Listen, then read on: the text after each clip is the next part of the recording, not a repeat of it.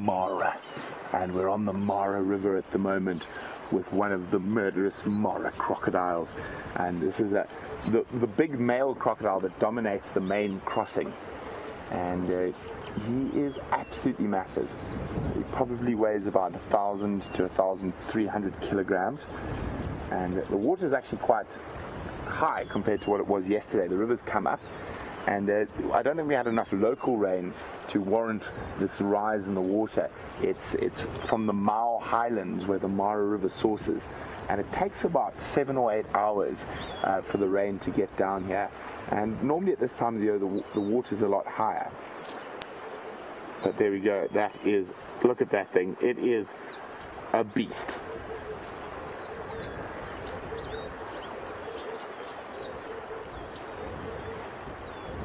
Now, these crocodiles absolutely glut themselves during the migration and then barely feed for the rest of the year. At the moment he's getting a bit of warmth on his body. Now, crocodiles are quite interesting because they're one of the only reptiles that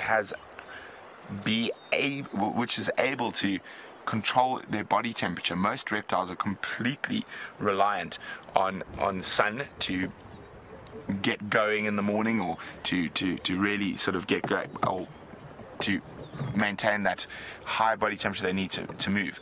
Now, crocodiles are quite interesting because they're able to a degree.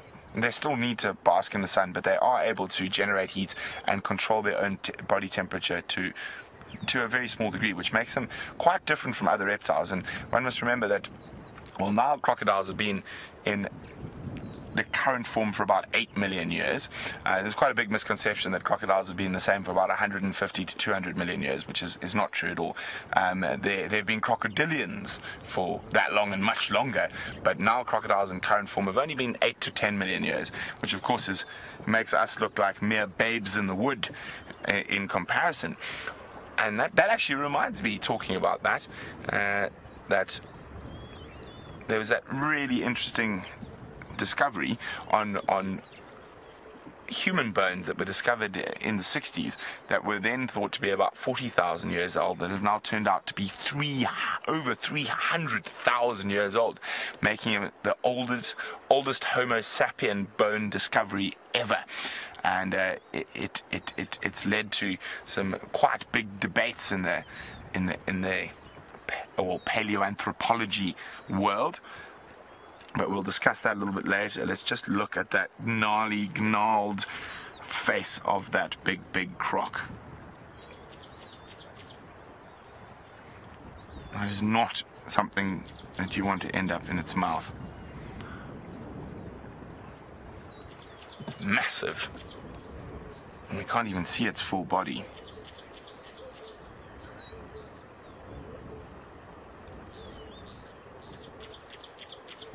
Naira's wondering what length I would guesstimate this croc to be at. Well, I would say from the tip of his nose to the base of his tail, I would say is probably longer than me. So I would say 2.5 to 3 meters there. I'd say probably another good 2 meters on the tail. So he's probably between 4 and 5 meters long. Forgive me, my maths is horrible. I think that's about 17 feet. I think. Well, if I'm wrong, correct me, please. Hashtag Safari Live. But the largest Nile crocodile ever recorded, there's 2 that have been actually recorded over 6 meters. One from the Congo River and one from the Zambezi. The one thing I've noticed about the crocodiles here in the Mara River is they're sometimes not as long as some of the Zambezi crocs that I've seen, but their weight, their girth is incredible. They're much wider animals. So I'd say that guy is well over 1,000 kilograms. Now the males get quite a lot bigger than the females, and quite interestingly that, well, crocodiles can be very territorial, but it seems in the Mara they're even more territorial, because of course the main crossing points is the spot to be. That's where you're going to get the most food and only have to feed once a year.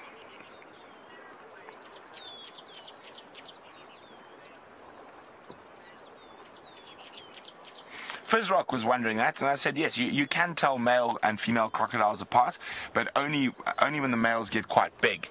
And once they get sort of over a certain size, you know it's a male. Females will very seldom go beyond 3.5 meters, but the males, as I say, 4, 5, and in some record cases over 6 meters. The largest living croc thought to be around actually also only lives about 70 or 80 kilometers from us in Lake Victoria. What was his name again? Do you remember, Jean? Gustav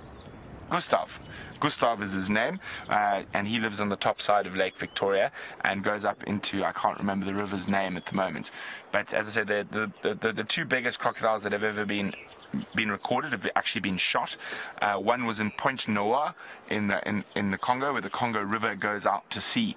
And they estimate that it eaten about 25 people, and they called in the military, and they put, I think it was 170 AK-47 rounds into the crocodile before it expired, and that weighed just under 2,000 kilograms and was 6.4 meters, making it the largest ever recorded Nile crocodile in the world. Now, the second is 6.01 meters and was shot on the Zambezi around the village of Deka on the border between Zambia and Zimbabwe.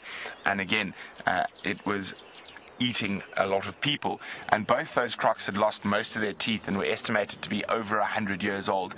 So they might have turned to eating people because they didn't have all their teeth. Hello, rattling testiculars. Yes, I hear you. I hear you. You're very noisy. Now, we, of course, rattling testicular is the most common testicular we get at Djuma. Here we've got rattling, pectoral patch, stout, lazy, zitting. So there's quite a few testiculars, and we obviously will try show. Oh, I'm going to move for Jean to catch the yellow-manted widow bird because it's so pretty. Okay, bye. I'm going down the torrent.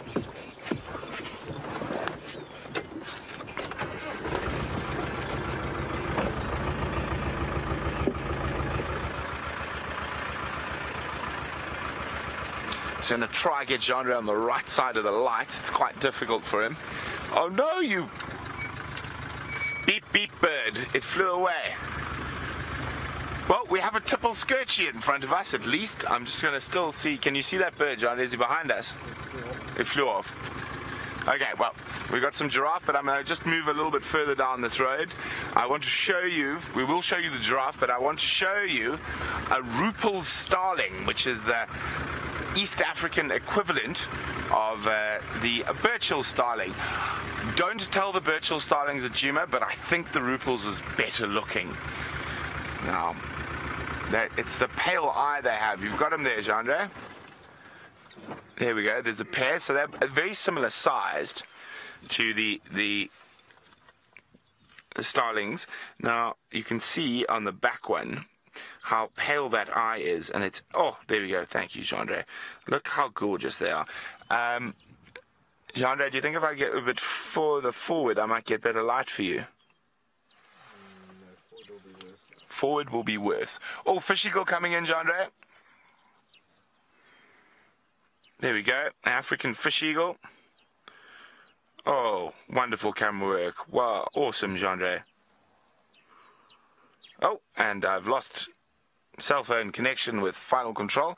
Hopefully they'll phone back shortly. Oh, there we go. The Rupels, there we go, they're phoning back, have put themselves in a better spot. Oh, sorry, final control. It's in my pocket. I'm getting it. I'm not ignoring you. Hi, welcome back to the Mara.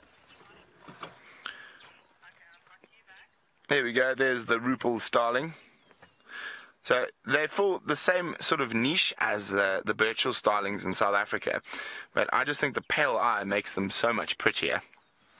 They also do have a slightly nicer color sheen to them, or maybe I'm just biased.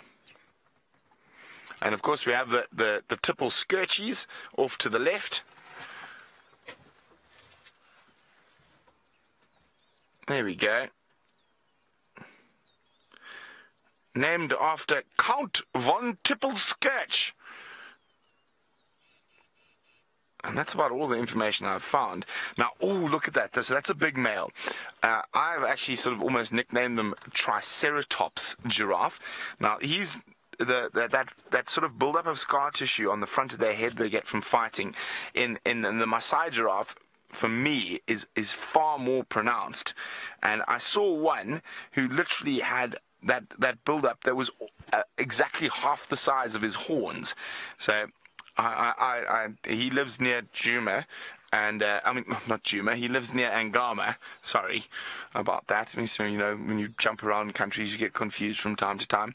And I think I actually almost nicknamed him, what did I call him? Triceratops Rex. And he's so tall like a Tyrannosaurus, and he had the third horn. Now, it obviously that develops in fighting, and what we notice with a lot of the animals here, the impala, the ostrich, that are constantly sort of in flux with breeding, they're constantly fighting for females, and I think because of the high nutrients and food in these areas, that there's a lot more competition for mating, and that has caused the Triceratops Rex giraffe of the Masai Mara. I'll try post a photo of that guy who's got that really, really long, almost third horn in his forehead. Their color pattern is just gorgeous, though.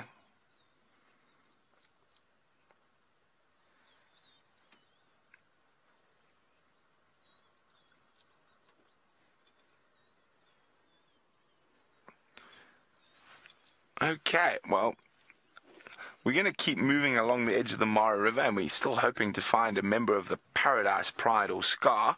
Well, Scar is definitely first choice. Oh, you see the vultures waking up. There we go, we've got some vultures waking up. As it gets warmer, searching for the thermals so they can cruise the Mara looking for death and decay.